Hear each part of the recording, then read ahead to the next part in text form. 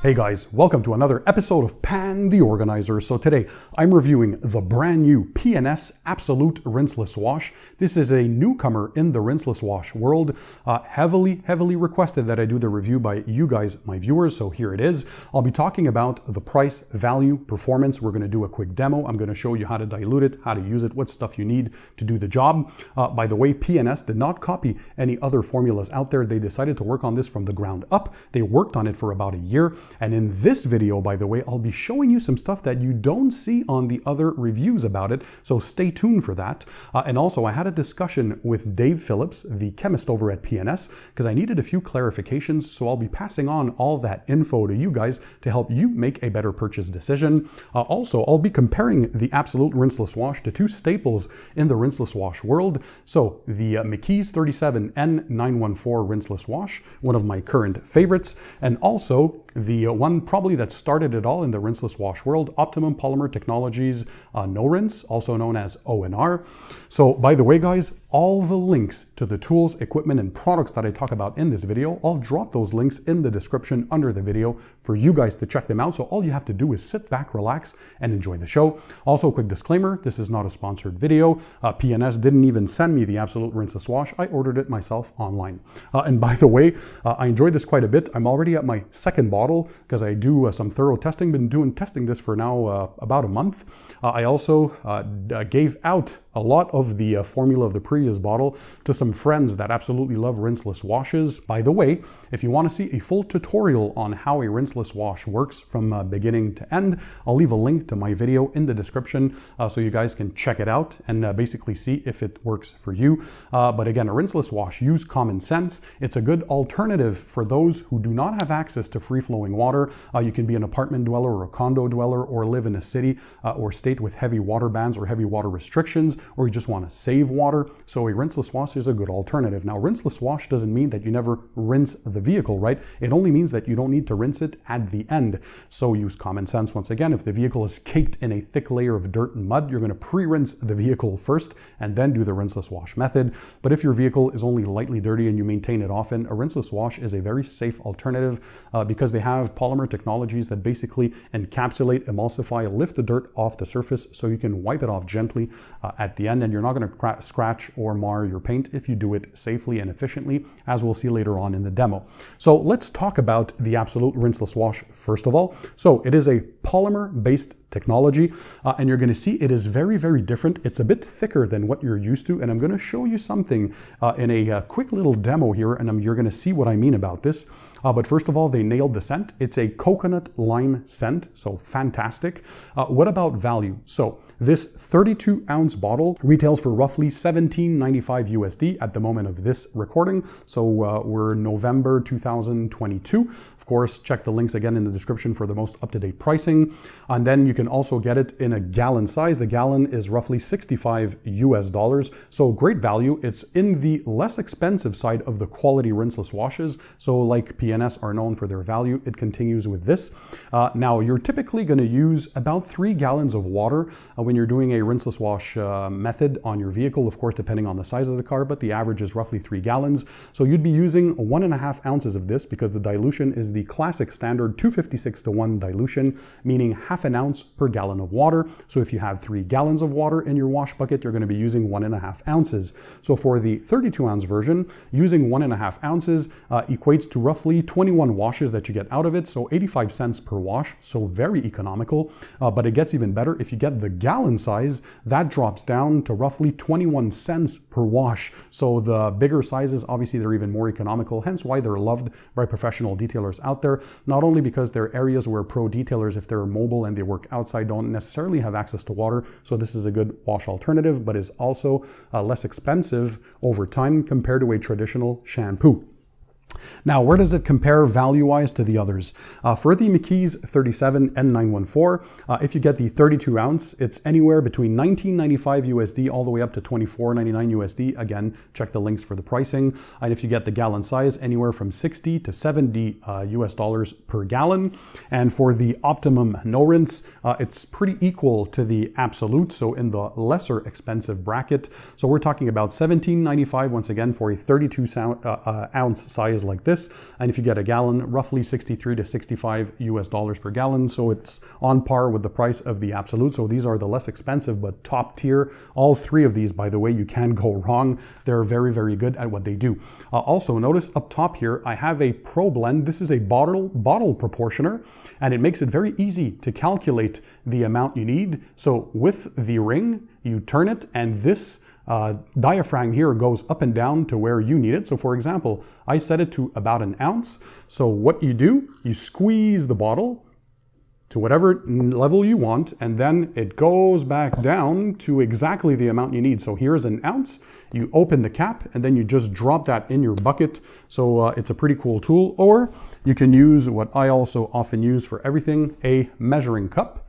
Or another thing they thought about over at P&S, to make it even simpler, if you don't have any measuring devices, you can use the cap. So one capful on the 32 ounce is not quite half an ounce. So you'll do a generous capful if you want half an ounce. So if you have 3 gallons of water, 3 generous capfuls, so make it overflow a little bit, drop that in your water, and you're good to go. If you get the gallon size, the cap is exactly half an ounce on the gallon size version. So there you go. What other features does it have? First of all, it has water softening technology in it, which means when you drop it and you mix it in your water, well, it softens up the water. Hence, you're going to get less chances of water spotting, especially if you're washing outside. So you can use this in direct sunlight. If you do, though, do one panel at a time if you're doing it in direct sunlight, just to be safe. Obviously, like anything else in the detailing world, I always recommend to work in the shade, on a cool surface, or in a garage if possible.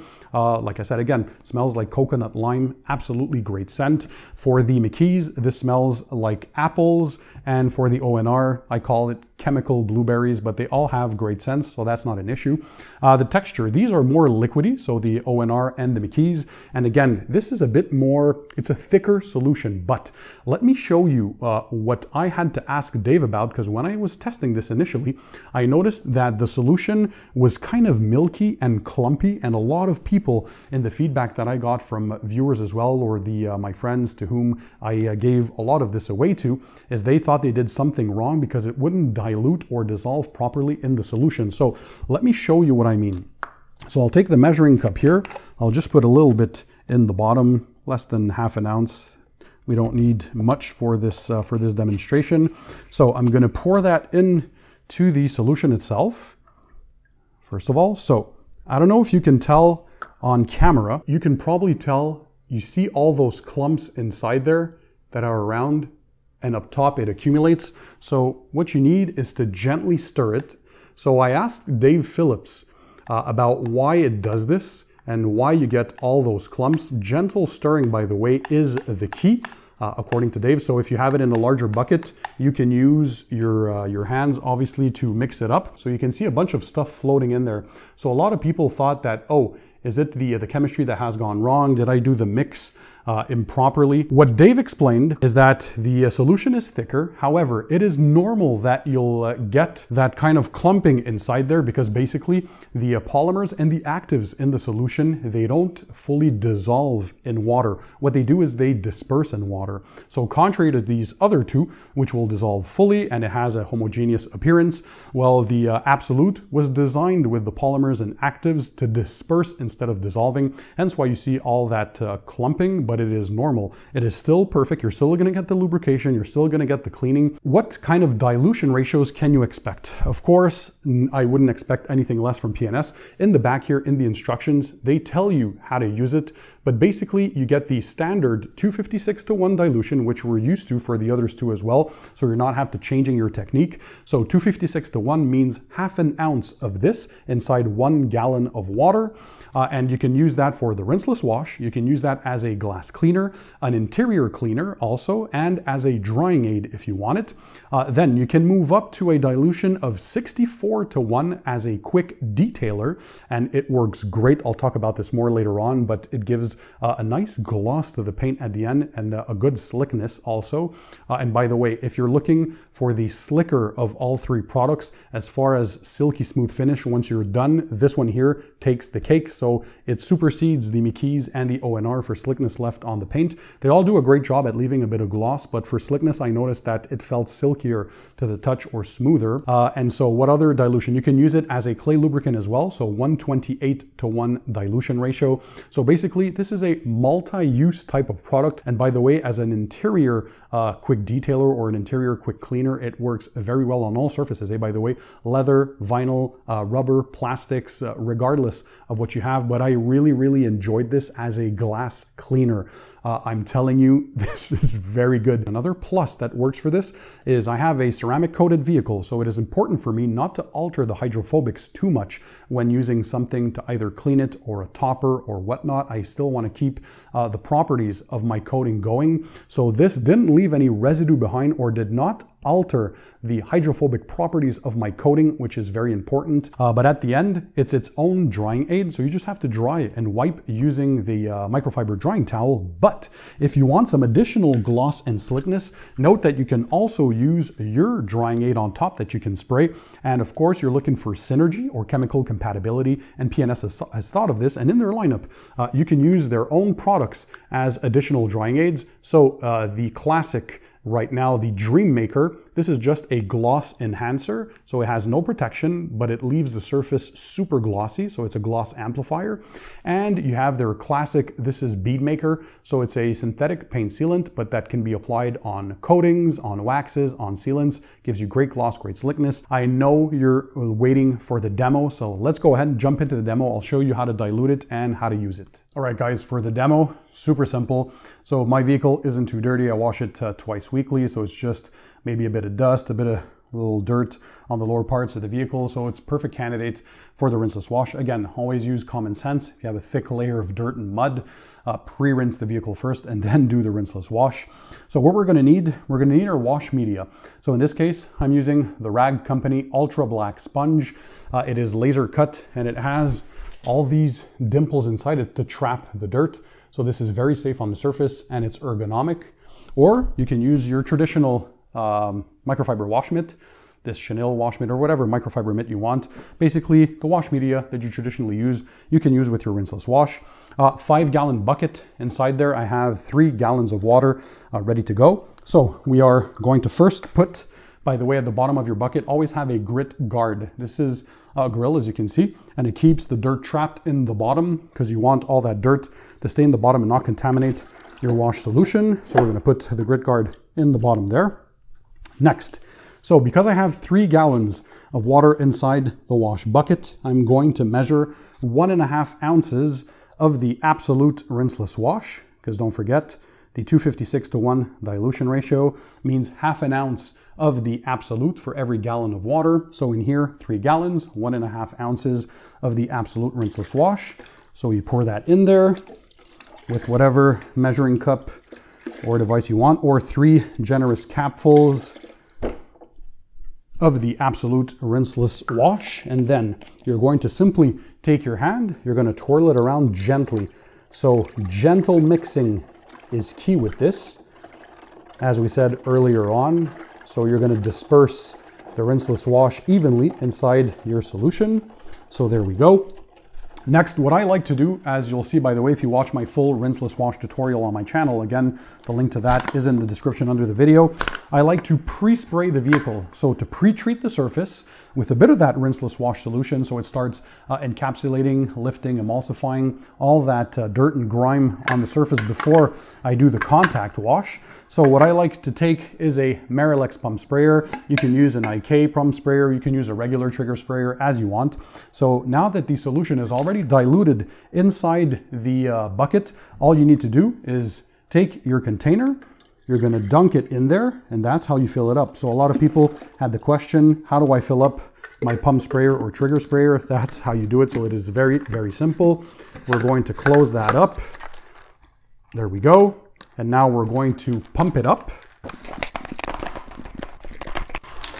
So there we go. Now it's fully pressurized.